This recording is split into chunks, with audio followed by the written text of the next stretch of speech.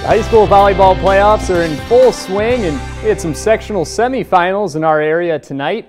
Aquin coming in as the #1 seed facing Harvest Christian. In the first set, Christian going for the spike, but Megan Carlisle is there for the block.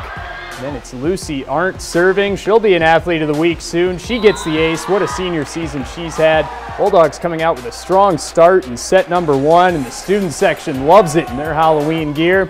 The Bulldogs not letting up now as Megan Holder sets up Ainsley Stovall for the kill. Aquin showing off how they only have one loss on the season.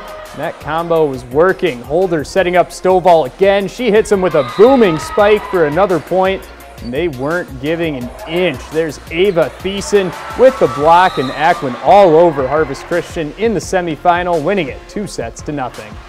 Genoa-Kingston taking on Rockford Christian in some 1A action. Starting the second set, GK is up 1-0. Sydney Stanfield trying to get Christian back into it with that kill, but GK would respond as the senior Lily Mueller gets it past the Royal Lions. Later in the second set, Cogs up 8. Junior Hannah Langton makes it 9 with that ace. Cogs getting closer to the win, and look at that diving save from Mueller, and in the same volley, she's just not going to be denied. She gets the block.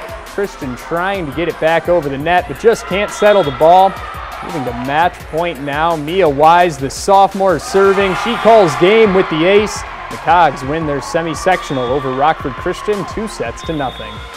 And over at Harlem High School, Hononegah won their sectional semifinal. They beat Hampshire 2-0. They'll play second-seeded Huntley this Wednesday at 6 p.m.